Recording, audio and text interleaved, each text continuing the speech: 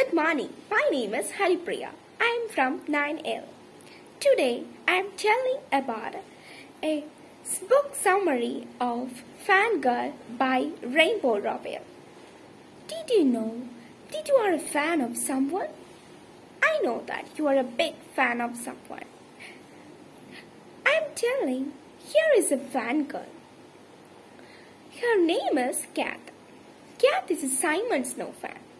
The whole world is a Simon Snow fan.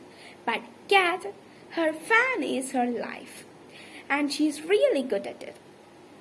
She and her twin sister Wren ensconced themselves in the Simon Snow series when they were just kids. It would guide them through their mother living. Reading, hanging out Simon Snow forums, writing Simon Snow fan fiction, dressing up like characters of every movie premiere.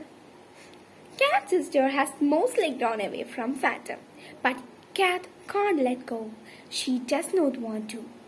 Now that we're going to college, Wren has told Kat she does not want to be roommates. Kat is on her own, completely outside of her comfort zone. She's got a surely roommate with a charming, always around boyfriend, a fiction writing professor who thinks fan fiction is the end of civilized world, a handsome classmate who only wants to talk about words. And she can't stop worrying about her dad, who is loving and fragile and has really never been alone. For Kat, the question is, can she do this? Can she make it without Wren holding her hand? Is she ready to start living her own life? Writing her own stories. And she does not want to move on. It means leaving Simon Snow behind.